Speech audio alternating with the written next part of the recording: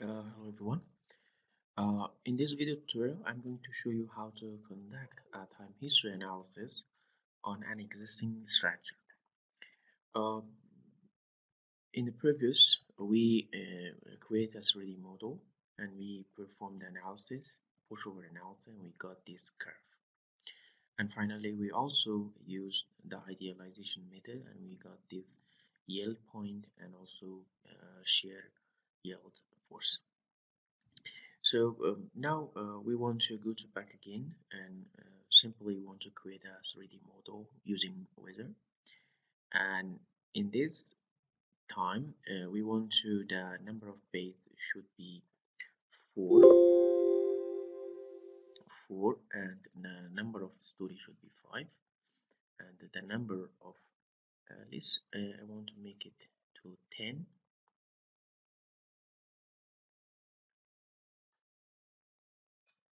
So in manually it will not exceed 10. Let me write. And the number of frame is similar with the number of bays, and we want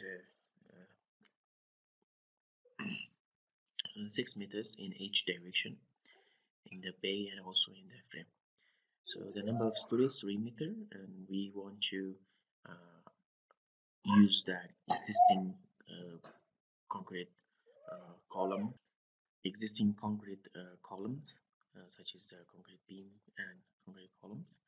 And the loading type or an analysis type is this time I want to select dynamic time history analysis, and this time OK. And here they ask me to provide the time history. So in the software there is some already giving data you can use, such as GG earthquake, Kobe earthquake, or Imperial Valley. So I'm using Imperial Valley, and here is the file. Just see we have using G unit, 2 column, one is time and one is the ground motion. The step is 0.5. We can give this point is 0.6, which is starting from line 6, and the last one is this one, automatically program detected, and this is the curve multiplier, which is changing G to meter because we're using meter. And now here is called time and acceleration per line. So just we have 2, and the second should be acceleration. The first one is time. Now we can go to OK, and you can see this is the history time curve. So we're gonna OK. So now we created all those points, and also we can go to back. The material is this material, steel material. If I want to edit and see, this is the exterior material, Montego materials model, and this is the concrete. This concrete is it's called a nonlinear concrete model, a Mander. It's a very popular concrete. And the section, we have 2 section, column and beam, which we're using fiber element, and each concrete section is divided by 100, and you can see the size.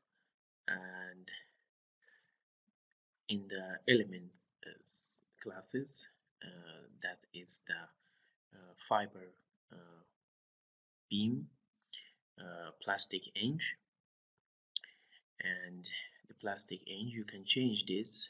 Let's suppose we want to use in the 15 foot size.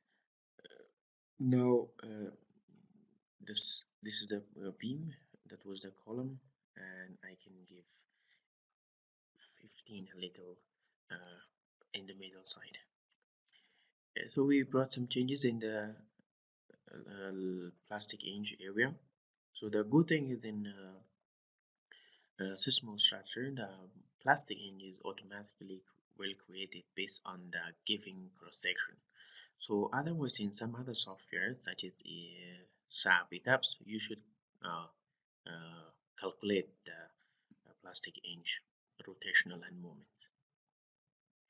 So the nodes and element connectivities, constraints, which is using diaphragm, restraint boundary condition, and time history, which we have this time history.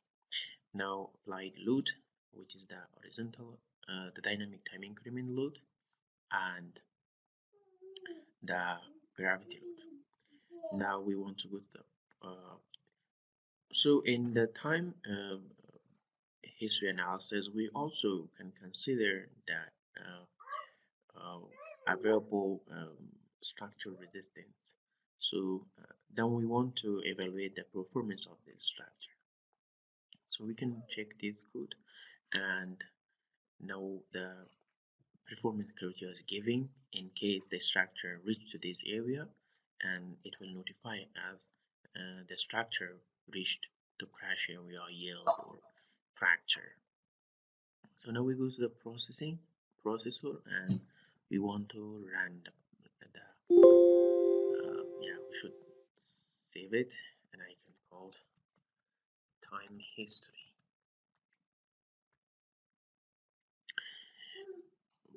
Now we're gonna start running.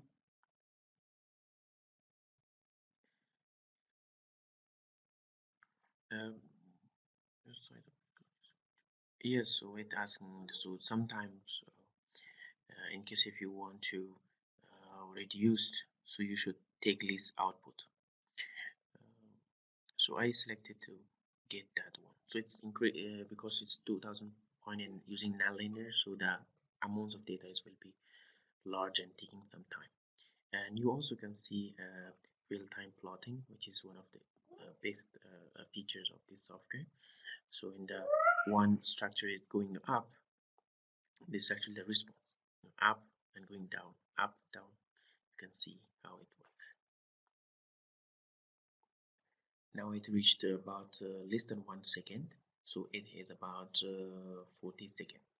So the small displacement and giving the structure large, and again. Now it reached almost 3 seconds. This is the response displacement when the earthquake is actually applied to the base of the structure. So the structural top displacement is here. Now it's almost completed. Just a few seconds is left, and we can, after finished, we can do some interpretation and see the results, how the structure responds according in this earthquake analysis. Now the analysis completed. It's called time history analysis completed.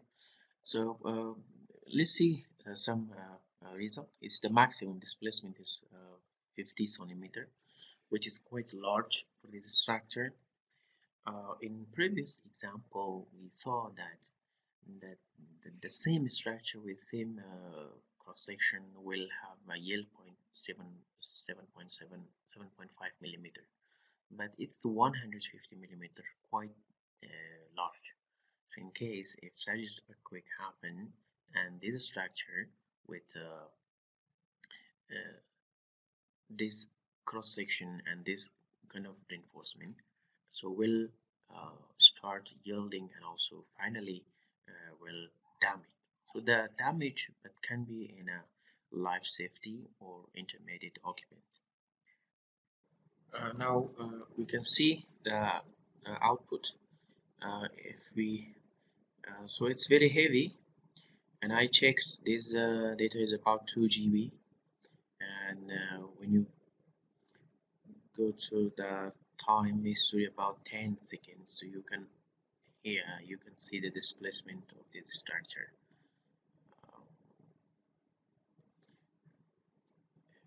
And now we can also create some animation video, but it requires so much memories and also so much spaces.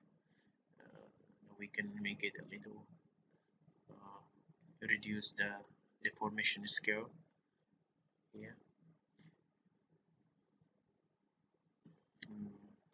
this also.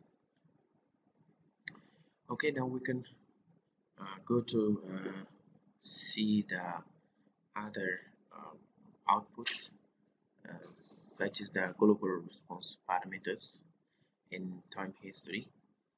You can consider the displacement, and also you can select which node you want. So usually this is the last part, uh, the last node from the last row for roofing, and it will create for you this data. And so here is, and we can say giving the displacement, and also we can consider the other parameter as well. Here is the velocity and acceleration. In case if I go back to here, each node, each floor, they giving specific the response. Now let's use the translational, should be x. I'm going to use refresh. So this is the acceleration, and it's about 5.5 g with its, which we giving less than 1, and it's become 5 times larger in the node from the roof area.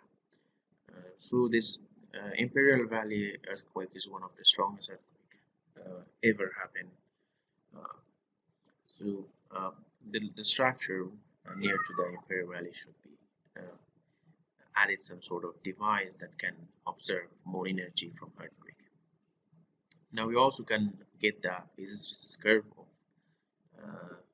this structure, such as considering node 1, this node, 2 node, and base shear with moment rotation. Also we have another option in other direction as well. So we're just considering these two. We refresh. This is the earthquake. This is the hysteresis behavior. This is the moment rotation of that point, and also this is the base shear. It's about 3,000. So this earthquake will create a shear force about 4,500 kilonewtons. So we're quite a lot. In case if I go back to perform a pushover analysis, and then I can compare the structure resisting earthquake and also the giving earth or the producing shear from this earthquake. And now, and the last one, I can check some performance.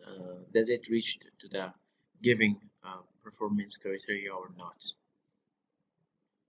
And now here we can select in a performance, which performance. Let's see the yield, and in which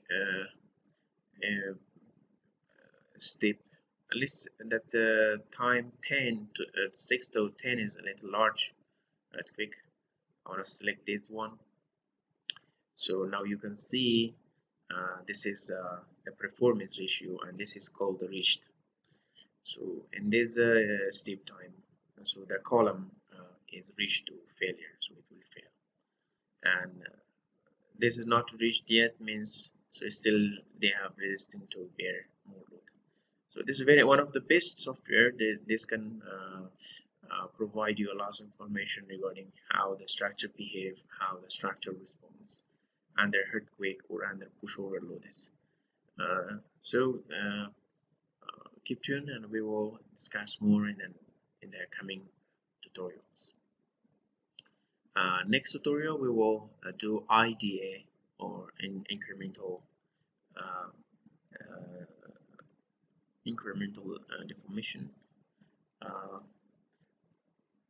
incremental dynamic analysis. IDA, incremental dynamic analysis. We will do that analysis. So one of the important analysis, same as time history analysis. Okay, that's all for this tutorial. When you have a question, please put in the comment, and we will find time to answer you. See you next time.